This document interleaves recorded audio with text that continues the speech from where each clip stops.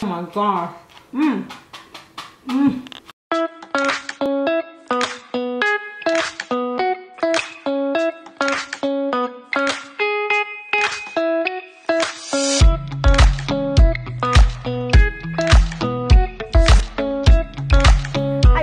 Welcome to my kitchen again, another week on What's Cookin' Coco. So today we're gonna do something that's a little different and it's fun because my kids love this stuff.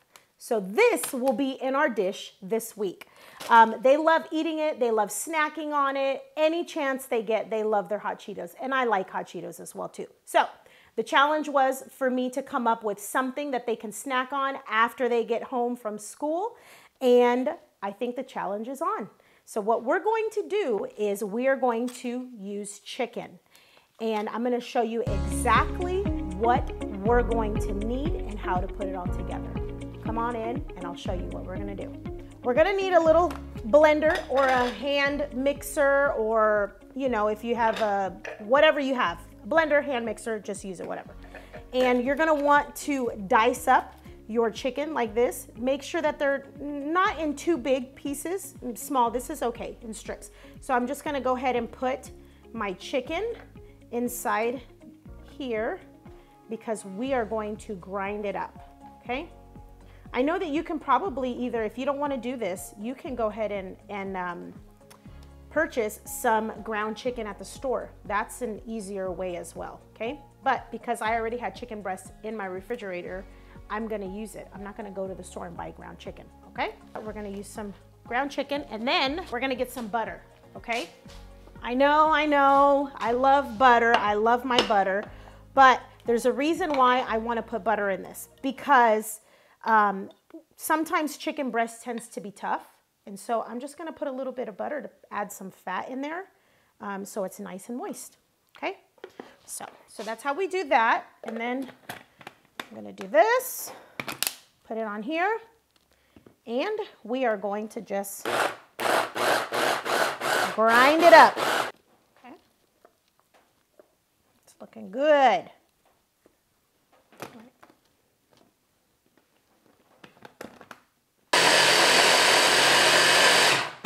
Now that that's done, we're gonna take our bowl here, and we're gonna put some of our ground chicken inside of our bowl, just like that.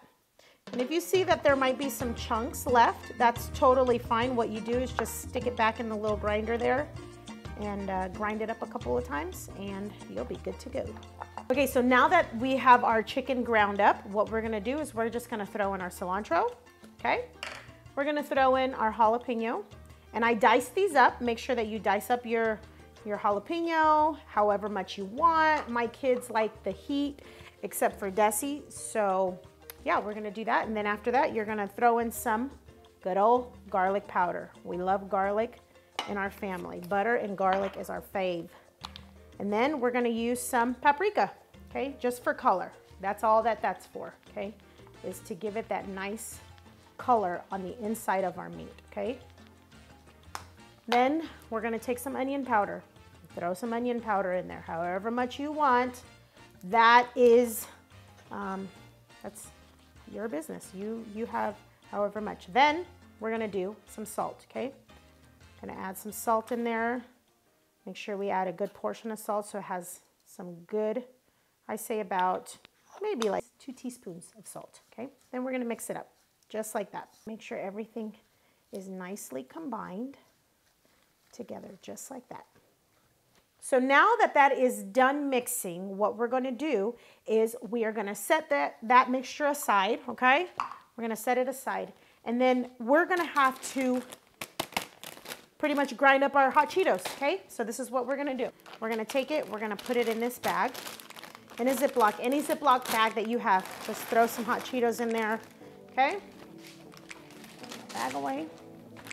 Make sure that you get most of the air out of it, okay? Because we don't want a whole bunch of air, because what we're gonna do next, and you can even probably have your kids do this part, okay? And just smash, okay? That's it. We're gonna smash it. If you wanna put it through your blender or a grinder, you can do that as well too. But I'm gonna do it this way because I don't feel like washing my little hand blender just yet. Okay, so make sure that it's in as small pieces like that. And I think that looks good. So take my bowl. This is my flour. You're gonna need a bowl of flour, okay? Then we have our hot Cheeto mixture, and this is exactly what you want it to look like, just like that, okay? And because I know that I'm not gonna use all of this to coat, I'm gonna separate half of this and put it in another bowl because I'll show you what we're gonna do with it at the end. We're gonna reserve half of it, just like that, okay? Reserve half. And I always like to put my bowl in order. Let me move all of this.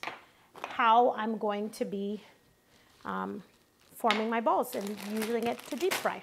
So now we're gonna need 2 eggs, okay? 2 eggs, crack those eggs, and we're gonna beat the eggs up. Just beat your eggs up nice. Okay? Because we're gonna use this to dip our chicken hot Cheeto balls in, okay? And if your kids don't like hot Cheetos, I would just try to use any type of chip, to be honest with you, or a cracker, or, you know, you can do either regular Cheetos, you can do some of those other types of funky chips that they have. Be creative. Now that that's done and our mixture is nicely, it's great. This is what exactly we want it to look like. It's just like this, okay? Now we're gonna need some cheese, some Philadelphia cheese, some cream cheese. If you don't have Philadelphia cream cheese, go ahead and grab you some regular cheese. You can use mozzarella, you can use cheddar, whatever you like, you go ahead and use that. Okay? I have my pan also already preheated on the stovetop, you know, medium. So that's how we want it. We want to preheat our stove medium, get the oil running, okay? Because we are going to deep fry these. Go ahead and form these little balls. We're gonna just pinch off a little bit. About, you don't want to make them too big. So about that big, that much, okay? We're gonna just roll it in our hands a little bit, okay? Get it all combined. And then just kind of like poke a little hole, okay? Poke a hole, because we are going to take cream cheese, okay?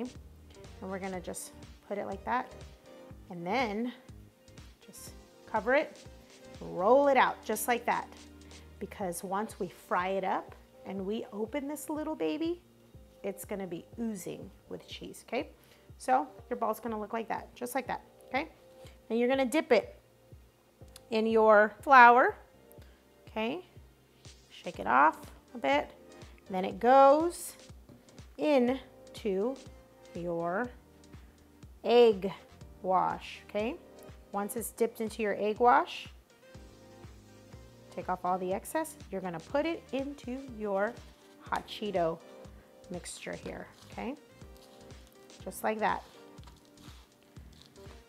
I like to use wet, dry, so that way not everything gets sticky to it, but it's probably gonna stick, so it's fine. So then after you do that, okay, I'm going back in to the egg wash. I wanna double coat it so that way not all the cheese and everything falls apart. It falls out of it. So this is how we're gonna do that, okay? Then stick it back in here, just like that, okay? And roll it and make sure it's like nicely coated with all of that yummy hot Cheeto. Okay, so that's one. This is how you want it to look. Doesn't have to be that big. You can make them small, okay? Just like that. Now that we have already formed our hot Cheeto chicken balls, what we're gonna do is we're gonna deep fry them, okay? And just like that. This is exciting.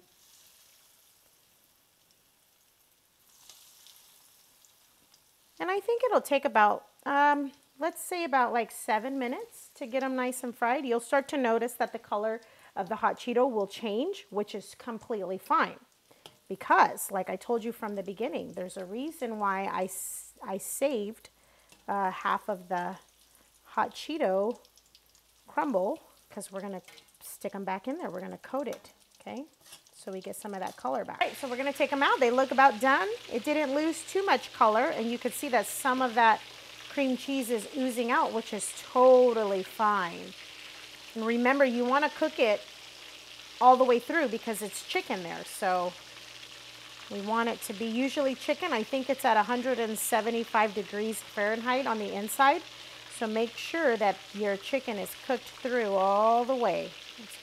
Now that they're done fried up, remember, we have saved half of our flaming hot Cheeto crumbles, and we're just gonna, that they're hot to touch, we're gonna just put it back in there. So that way, when they take that first bite, they're going to have that just yummy goodness of hot Cheetos flavor on the outside. And it's just like that. Now, so we're just gonna try it. We're gonna see if it's good. Okay, I'm gonna cut it open. I'm gonna use the side of this here. All right, let me open it for you guys. Look at that. And it's done. Oh.